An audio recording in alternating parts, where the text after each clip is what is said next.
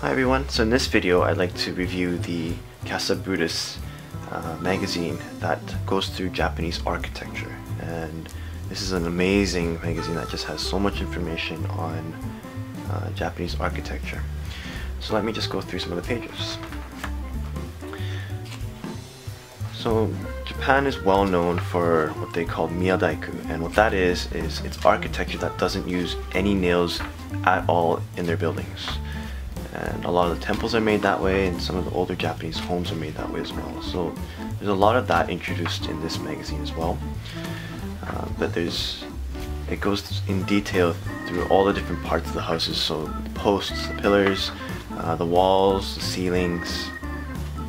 And as you can see, there's all sorts of traditional Japanese houses or possibly former castles, gardens.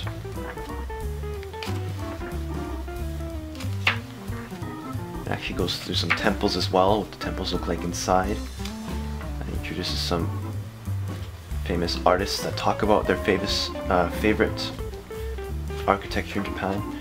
And in the middle, there's this little booklet that introduces 50 plus 10 Kyoto traditional architecture. And this actually hasn't been opened in this copy, so I won't be showing you what it is, but it's a great little addition, especially if you plan on traveling to Kyoto. And everyone that comes to Japan travels to Kyoto, so this is a great way for you to have a unique map to travel Kyoto. And the book is generally, or the magazine is generally in Japanese, but there's this portion here that is actually in English. And so, yeah, so 7 steps, traditional Japanese architecture and design. It goes through 7 different steps. They talk about some restaurants that have amazing architecture, as you can see.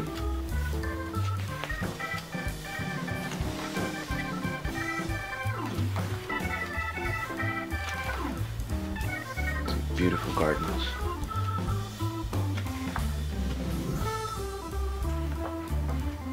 And just how some houses are built. And more details. So that's Casa Brutus, Japanese architecture. Thanks for watching. Have a good day.